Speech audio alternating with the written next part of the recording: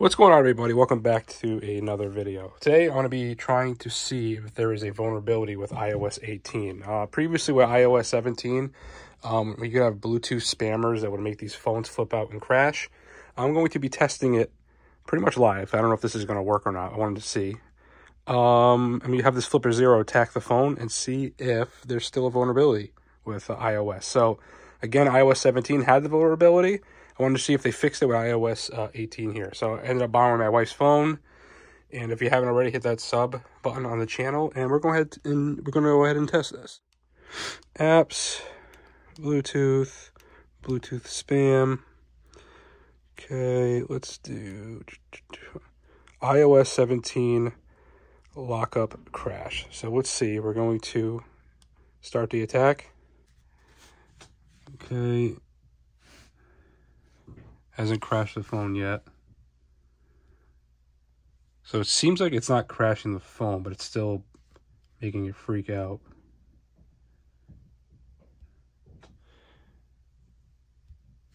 So it's spamming all these devices that don't exist. Oh.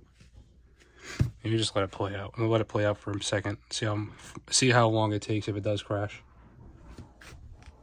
So it's still getting the fake devices. Just not crashing.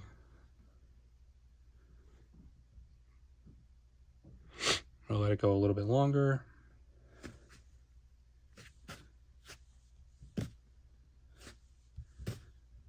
So it seems like it's not completely crashing. So it's getting spammed, but it's not crashing.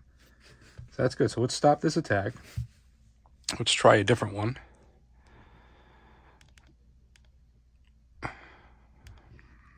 All right, Apple device pop-up. We'll see if we make a freak out with that. Okay. Same thing like before. So it seems like you can still get spammed, but it's handling it a lot better this time. Before, the iOS 17 would just crash.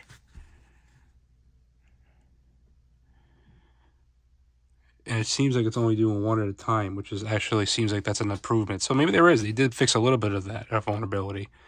But it still can get spammed. And to prevent that, we'll look it up in a second.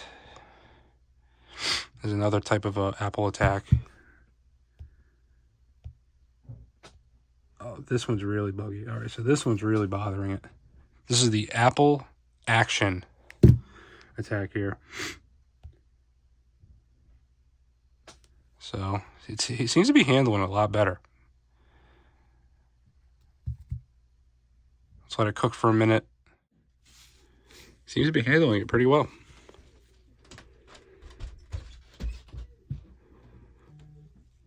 All right, so there's one device.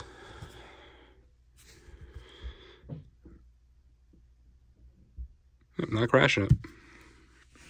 Very interesting. Well, it seems like they fixed the crashes with this type of attack, but you can still get spammed. So if I do regular spamming, this one seems like there's the pop-up devices. So it'll come up with fake devices, but it's not crashing the phone. It kind of does it like slow, one at a time. And let's stop the attack there. Let's turn off the... Okay, Bluetooth is off.